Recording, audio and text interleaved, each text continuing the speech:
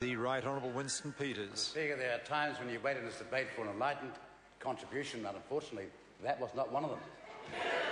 Did we hear about the per capita GDP of Finland? Oh no, can't mention those facts. Or the total GDP comparative of Finland? No comment about that. Or the take-home pay of the Finnish people compared to New Zealand? No, I can't mention that because that's a comparison that they can't even stand up against. But, Mr. Speaker, our government has a manual, a cabinet manual. Clearly, Merrill Lynch never did. And all over New Zealand, there was a huge sigh from local government at 2 o'clock this afternoon.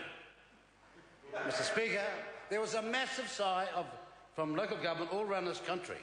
But if the Prime Minister, Nick Smith, think that they've dodged the bullets over the ACC dispute or debate, then we've got news for them, and it's all bad. Because we want to know the facts behind this. We remember John Key's quotes, "I expect high standards from my ministers," end of quotes. Now, you know, if those are high standards, then you could parachute them out the backside of a rabbit. That's what you could do with it. I expect high standards. That was his boast. If any member of Parliament from another party had written as a minister a letter on a ministerial letterhead like this, the National Party would be screaming for blood.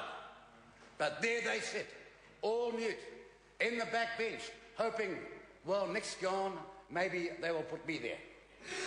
Maybe they'll put me there. You can see the egregious self-centred concern they have, not for Nick.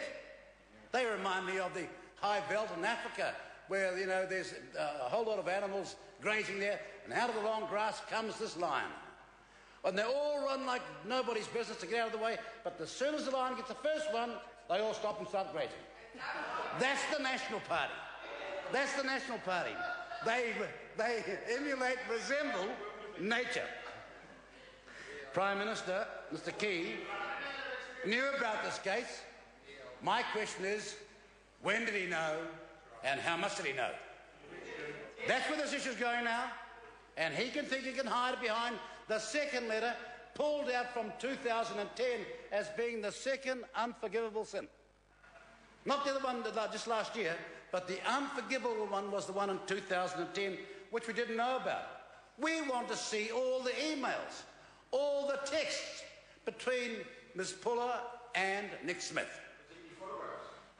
Well, there may be photographs. I'm not pushing it too far, because we're going from what we know, and we're not going to speculate on what we don't know. But let me make it very, very clear. What did he do about it when he knew, the Prime Minister? He knew, for example, that Ms. Puller was putting pressure on Nick Smith. What did he do about it? Well, apparently, nothing. Did he advise Nick Smith as to what should be done? Did he advise any of his other colleagues? He knew what was going on. Take former party president Michelle Bogue. Why was she involved? Why was this woman involved?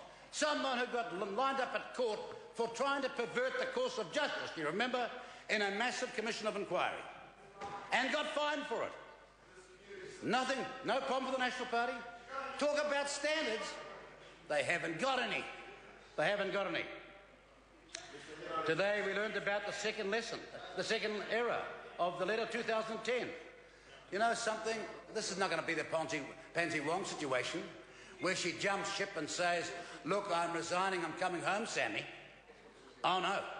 We know that there's a lot behind the Pansy Wong story, which goes all the way to a former National Party Prime Minister. And they know as well.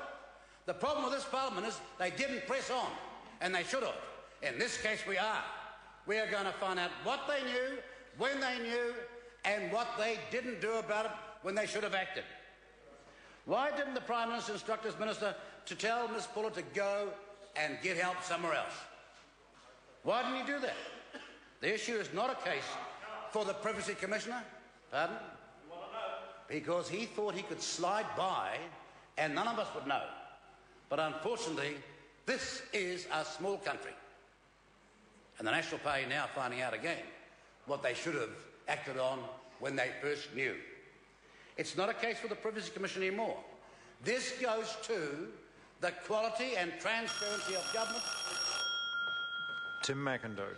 Mr. Speaker, closing